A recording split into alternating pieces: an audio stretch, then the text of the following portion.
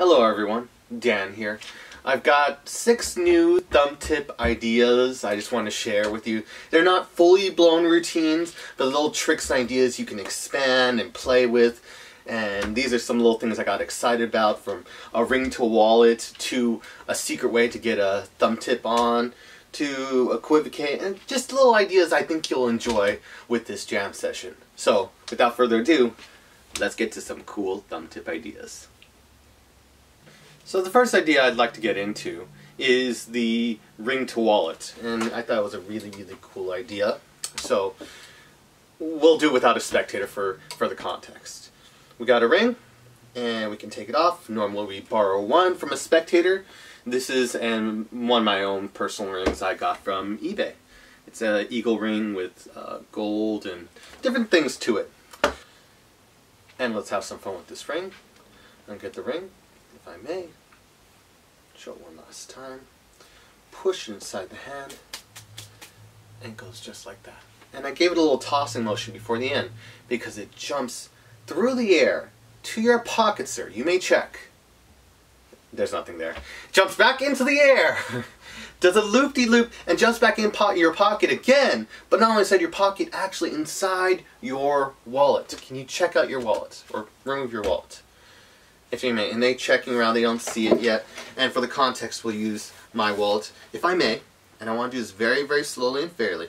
It's inside, right behind the bills. Ooh, you're loaded. Right behind there, you can actually see this. Okay, very slowly. I'm going to do this very slowly so you can actually see this. Right from the center of your wallet. Out comes a ring. I believe this is yours, miss, in this case. You can check everything else out. Everything is fair and copacetic. Let me readjust that bill right there.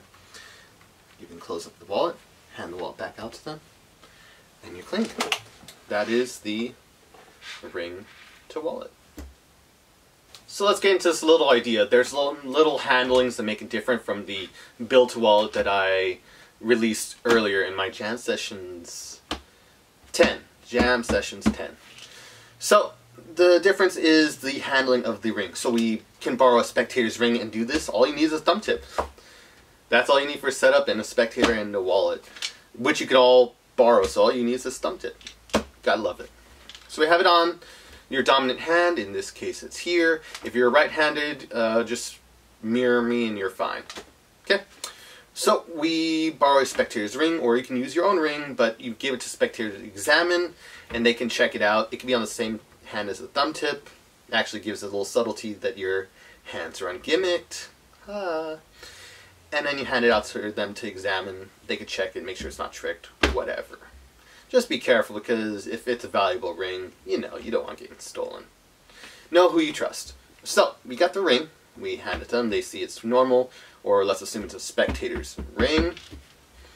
We got it, and now we do the usual insertion that I've explained in many of my jam sessions. We put it inside, and I'll reveal it again. Put it inside, pull back on the edge right here, as I'm going inside here. Grab onto the thumb tip, and then let the thumb tip go into the recessive hand as the dominant hand pulls back out the ring to show it again. So in action, it looks like this. And what we've done is display the ring twice to make sure it's extra fair while loading and setting up for the thumb tip, all discreetly. Revealed. One last time.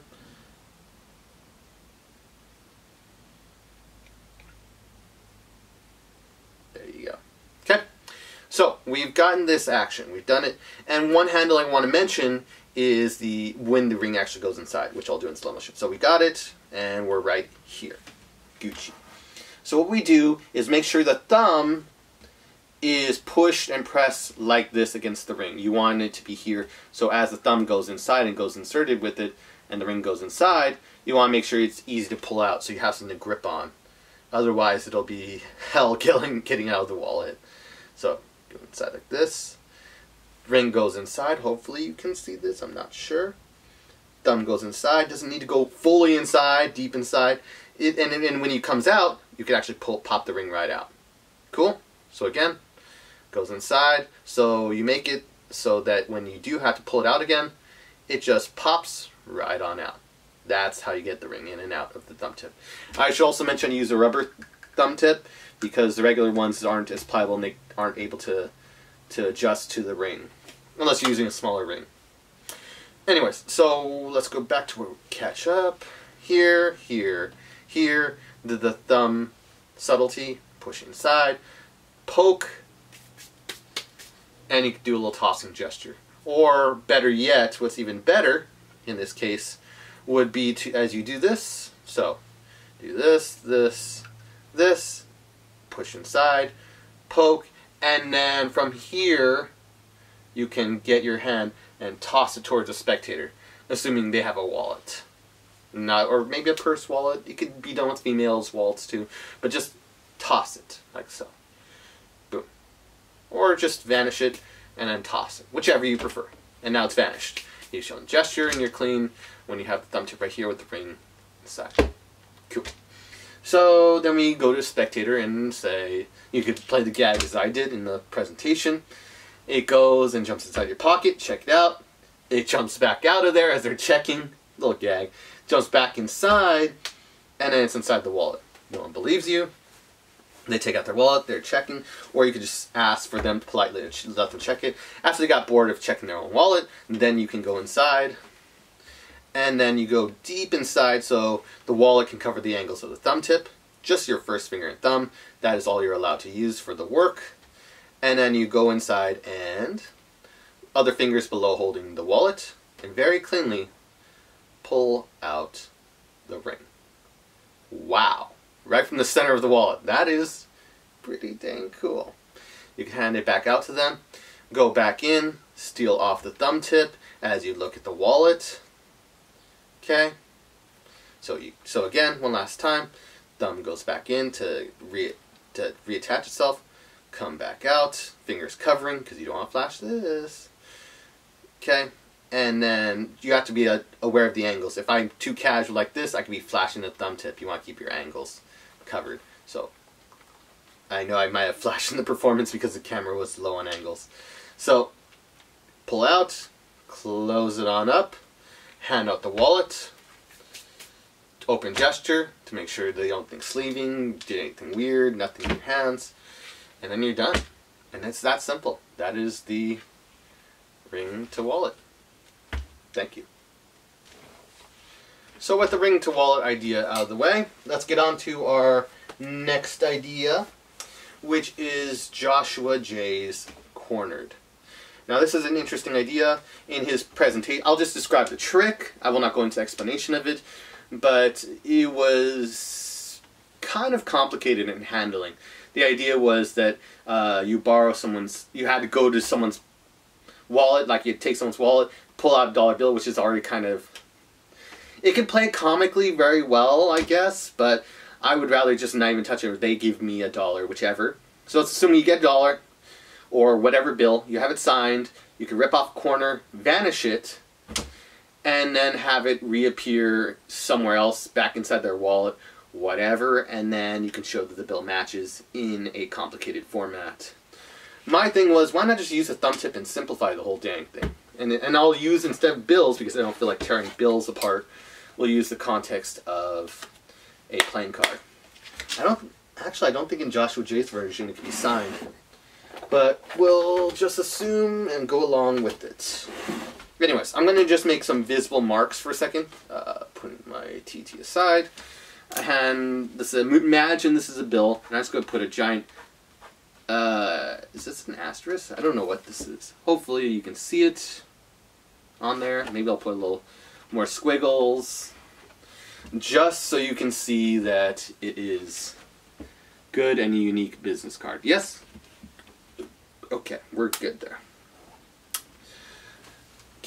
So now what we do is we can freely tear off a corner. So I'm going to tear off a corner, proceed to do so. And then you can ask the spectator, as in Joshua J's presentation, can you hold on to this? Okay, you're the one who ripped it off, not me. And that's a little joke. Funny. Then you can fold it on up, same as Joshua J's presentation, but think maybe it's a little bit cleaner, a little bit less involved with the vanish, the way he did it. I could just fold it on up, or if you could even do it with the signature facing outward, which is kind of cool. No switches. See the signature? It really is your card. Do this little guy. Okay. Bam, gone, and really is gone. Then we can go to the wallet, whatever the spectator's wallet is, and then reproduce it. Let's say right here, goes deep inside, and you can reproduce that card right here. Okay, check it out, open it up. You see the signatures on there. You can show the wallet. There you go. They can have it back. They open it up. It is their signed card. They can visibly see it because you literally folded it in reverse. What kind of handling allows for this? They can do the little alignment, and they see it as the exact same card. Booyah! I think this is the best version ever, and I love Joshua Jay's version because it allowed for me to stand on the shoulder of giants and give you this version that you see right here. So without further ado, let's get into the updated Joshua Jay's corner trick featured in Jay Noblezada's Money DVD. Let's get into it. What I love about this handling, or the ideas I have on the thumb tip, is it's not purely limited to bills or tearing in bills and signing and doing it. Again, I don't think in Joshua Jay's version you can have the bill signed, but in this version you really can. It's so easy with this guy. So let's just say, for the context, we're using, and you can use in real performance people's money and do the whole thing, but let's just say for the context, let's use your business card. Sounds good? Sounds good.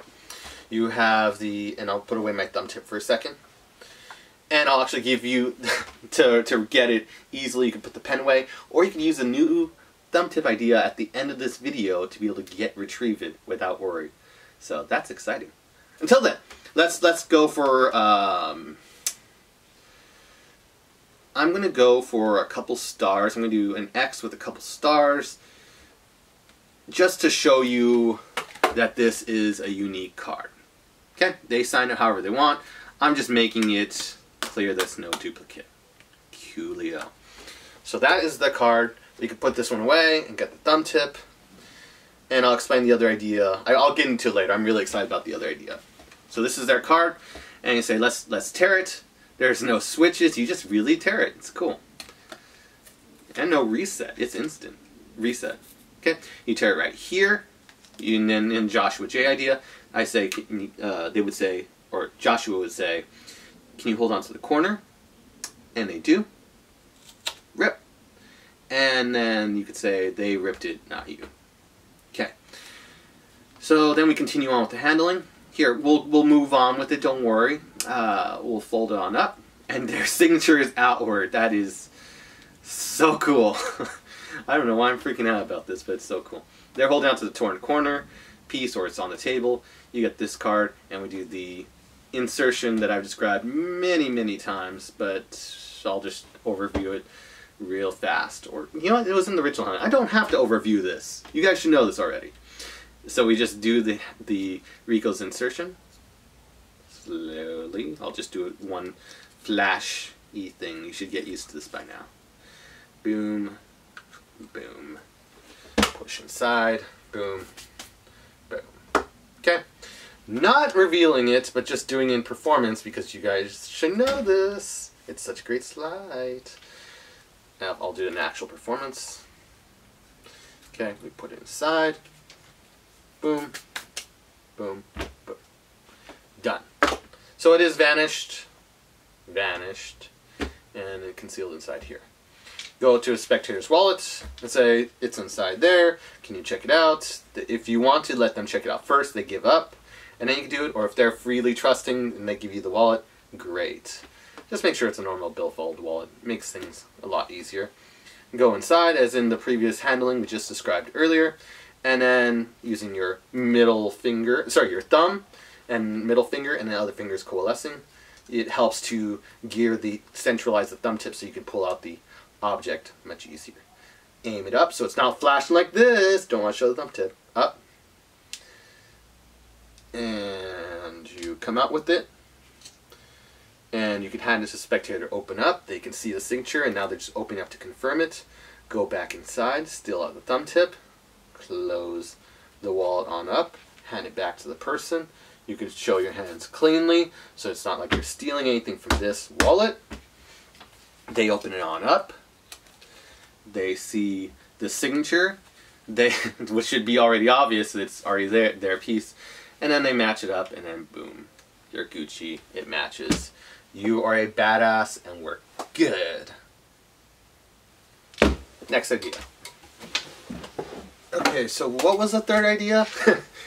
We're just jumping around fast on ideas. Oh, this was another one. I don't really want to do it because it's folding up. I'll just do it with the dollar bill, okay?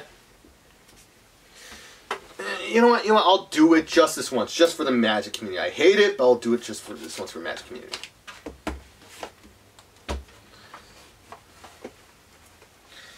It's just an idea that you can play around with, and I'm not going to really go into performance of it, but it's just an idea you can play around with, okay? An idea is that you have like a $20 bill, 50, 10, 5, whatever. Actually, the higher the bill, the more crazier it seems. So if you have 100 and you want to play a gag on your friends with a really good gag, try this one. So get 100 from your local bank and fold it on up. This will be a really good gag you'll like. Fold it on up, and so what I do is I do it in half, the face inward, like we're doing a bill switch.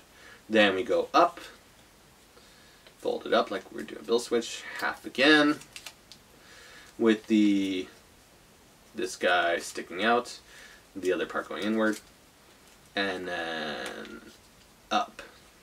So what we see is, we don't actually see any numbers or anything, it's just folded up like this. Okay? It just makes it easier for the bill switch, or whatever we use it for.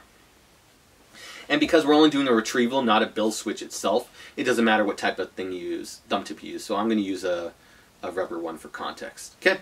So you have the $100 bill, oh my gosh, inside your thumb tip. Can't believe we're doing this. And you're just chilling out with friends, whatever. You got it on, or you have it inside your pocket. This is inside your pocket. Eventually go inside and retrieve it. And you go up to a friend, hey, and you go, hey buddy, can I get back the $100 that's inside your wallet? I put it inside your wallet earlier.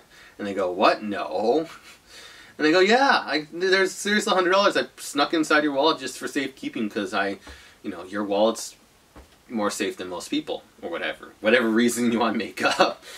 And they go, they don't believe you, they're not buying into it. No, seriously, if I may, and you can just look around for it first, and then you casually let them look around, everything's safe, and you do it very slowly, and you show good intent that you're not trying to steal from them. Then you actually do the same handling as we did earlier. Slowly pull it out. And you go, yeah, it looks, here, hold on to this for a second. Make sure there's no other money. They can hold on to your $100 bill for a second, or you could hold it in your mouth. That's another way. I don't know, with the coronavirus, I'm not sure if that's a good idea. You can have it sticking out of your pocket right here. If you have some object, you can hold it like a little hanky underneath. Or on the table. I'm never usually with the table, but put it right there. And go, yeah, is there any other money? No? Oh, okay. Yeah, that's it. Thanks, buddy. And then you open it up. And just casual like you don't care. Yeah, cool. Thanks. And you put it away, and they are just freaking out. It's just like, what the? Why would he put $100 in my wallet? It doesn't make logical sense, and yet that's why it's so great, because it doesn't make logical sense. Imagine you just pull money out of people's wallets whenever. $100 bill. It was inside my wallet the whole time? What? I thought that was a really cool idea. So that's idea number 3, $100 in your friend's wallet. There you go. Another idea that we can also play with, that's just experimental, is the coffee equivocate. I call it a coffee equivocate. This is another idea you can play with. You have, and we're going to use, because I don't drink coffee, and we need, let's see, let's use this as different ones. So let's say you're at a restaurant with friends, IHOP, Denny's, whatever, and you want to do something random and unique, and you got a thumb tip, and that's all. And they press you for magic, or they're going to press you for magic eventually. And you go, hey buddy, can I get back the $100 that's inside your wallet? And they go, what? No. And they press you for magic eventually. So this is a really, really cool idea to do. So in this case, we have 3 different objects. I'm doing this for contrast, the face of the card for contrast. But let's assume you set up that you secretly went to the side, just pulling out the idea directly. You go to the side and you get one of the sweet and lows, you rip it open, and you pour the sugar inside your tip, loading it on up. Then you put the tip on, and then you're all set. That is the prep you just do on the side. Maybe take a sweet and low, go to the bathroom like you have to go to the bathroom, and then put like 2 sweet and lows loaded up inside your thumb tip, put the thumb tip on, and you're all set. Okay? It makes a little difference from just the vanishing and reappearing sugar that everyone knows how to do for basic thumb tip work. This makes it a little bit better. So the current situation is this. You've got a thumb tip with 2 packets of sweet and low inside. This is just an idea. 2 sweet and lows, it's on here. And you got 3 different objects on the table. One could be a creamer. We're just imagining right now. One could be a creamer. Another could be the sweet and low itself, which is the one right here. And then the third one can be sugar or whatever. And it'll also be important for the taste too, which you'll see in a second. Or as spectators love to play with the routine. So, essentially we're going to be using equivocate to force the sweet and low. And I've covered equivocate in another video, but we'll cover it briefly here. So, in the context, here's the one we're going to force. This is a sweet and low, sugar, creamer. Okay? You say to the spectator, just point to any 2 you like. If they point like this, we can eliminate both, and then bam, you've got the sweet and low, you're done. Let's say they point to these 2 or these 2, doesn't really matter. These 2, okay, then we'll eliminate this one. And so now you've got 2 left, the sweet and low, and the sugar in this case. And then you get in the push one towards me situation, which John Armstrong is the one who forwarded that idea, or moved forward that idea in his Armstrong Magic series on L&L Publishing. He would say, here, what I want you to do, and the force card's right here, or the forced one, the sweet and low is right here. Nudge one towards me. Simple as that. And so if they nudge this one towards me, you nudge this one towards me, and you left this one for yourself. Great. We'll toss that one away. And then we use the sweet and low as the force. Okay? Now, in the case that, let's say they offer this one, they nudge forward this one towards me. So you nudge this one towards me, okay? And forget about that one, and you just toss it aside. You don't even have to say forget about that one. They nudge towards you, okay, that's great. And you're putting all your focus into this one, the sweet and low, and you're done. And so, you know, you've got a triple equivocate, so 3, you get down to 1. Right here, and you say, I had a prediction you were going to choose sweet and low. Okay, I just had a feeling, and this would be for non-magicians mostly. You go, check this out. I don't know if I can do this. I'm going to grab it. I'm going to grab some of the sweet and low from the air. Okay, give it a snap, and then assuming you have the 2 packets of sweet and low in there, you can pour it on out. So hold it in your hand, and you pour the sweet and low into their hand, and they're freaking out. And what makes this version a little bit stronger is not only do you pour it out, because it would be the same as sugar, they can actually try it out for themselves. Don't know why they would, but they do it all the time. They try it out for themselves. Oh yeah, it is sweet and low. Cool. And then they're freaking out over that effect, which is kind of hilarious that they got to choose the packet they wanted, and then sweet and low, you predicted that was going to come out by pouring sweet and low out of your hand, which is a really cool effect. It's called the coffee equivocate. Little ingredients for your coffee. Play around with it. I think you'll like the idea. And then we'll move on to the next idea. This next idea is kind of a little cheeky favorite of mine. It's a gag, but it's a great gag. Especially great during the current times we're in right now. So you're feeling like all stuffy, and you're like, oh my nose, oh it's so stuffy, it feels weird. Just hold on 1 second. Here, hold on. You just get it. It's not getting deep enough. Hold on. I need to get tight enough, and oh yeah. That's how you do it. That is, yeah. My nose is clean. Oh yeah. And that's the idea. It's just a gag of napkin up your nose, and it weirds spectators out, and at the same time you're unclean. It's just a weird, wacky idea that I just really, really like, and I wanted to share with everyone here today. So let's actually get into it. No cuts for this one. We have the thumb tip, and then we have the piece of napkin. So here we go. Piece of napkin you want to do, tissue, whatever, I don't really care. And you're only going to need a piece of it. You don't even need the full thing. So, because the full thing I don't think will fit in a thumb tip. It's tiny. Anyways, so you're like, especially works if you have a cold, but then you still get stuck. You know what? Just play around with it. Just play around with it. I'll leave it up to your discretion. Tear off a piece of napkin. And you're just like, you're just getting around like here, and it's like it's not getting deep enough. That's the idea or premise. It's not the napkin is getting deep enough. You can fold it up if you want to make it a little bit easier. You don't have to, though it does make it easier to get out the thumb tip. Get it here, do the Rico's insertion, pull it out, show it one last time, push it inside the thumb tip, and then poke one last time. But instead of doing this gesture, instead of doing that, so we are, let me go back.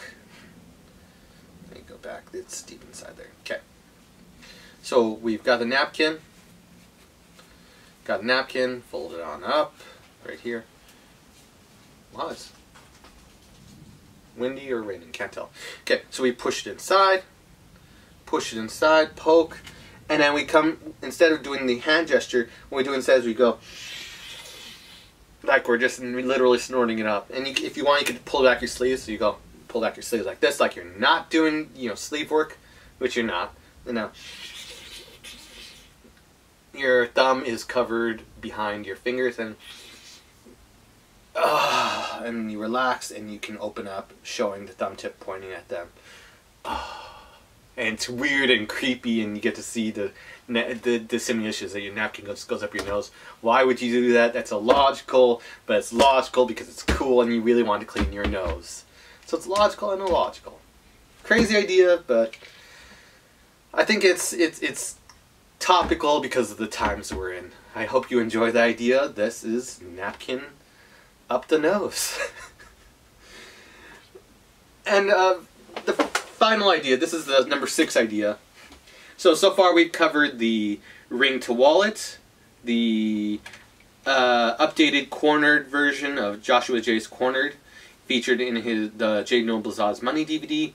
We've covered the $100 bill in the friend's wallet, or whatever amount, $20 bill in the friend's wallet. You can even have it signed to make sure it's yours. Like, this is Dan's money, or whatever. You could play around with that. Coffee equivocate, napkin up nose, and the final idea I want to cover today is an idea on how to get this thumb tip out of your pocket secretly. Or let's say you're starting clean, and you can't, like, going to your pocket would be seen weird, or people catch on. So one idea I came up with to be able to get into that position easily and naturally and logically, no one will question you, not even magicians, is the lint wax idea. I'm not sure if this was ever published, but it's a great idea. You see, and it was based off of Michael Rubinstein's idea where he did with the Spellbound, a little piece of silver lint. But in this idea, I take Rubinstein's idea for a Spellbound idea, or producing, and what I do is I use it to retrieve it. So here's the context. First we'll do standing, and then we'll do the sitting version. Standing would be, sorry, I've got a little, hold on, got a little piece of wax, or lint, I don't know what that is, on there. And sorry about that. And then you've got the thumb tip on.